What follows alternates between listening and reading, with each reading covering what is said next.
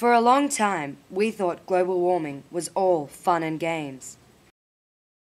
But now there's a real threat to the livelihood of Aussie battlers.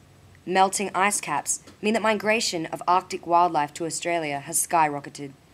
The biggest issues facing Australians today are the floods of furry illegal Arctic immigrants, the resulting drought of Australian jobs, and the tidal wave of un-Australian marine values. A breakaway iceberg was intercepted offshore 2 hours from Christmas Island late yesterday. Australian government officials are now processing the stowaway polar bears in a secure facility. We asked the Australian people what they think about the issue.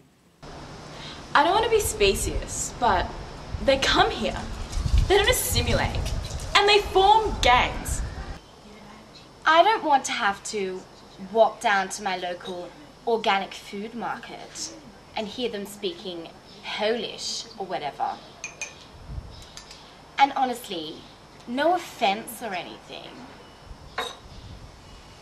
but the food they eat smells kind of fishy. I was down the cross the other night and I saw these 2 bears run out of the tattoo parlour, and the fat bear says to the skinny bear, "Oh bear, you fucked my cousin." And then the other bear pulled out a gun and was like, "Chick, chick." Before global warming, I was on TV.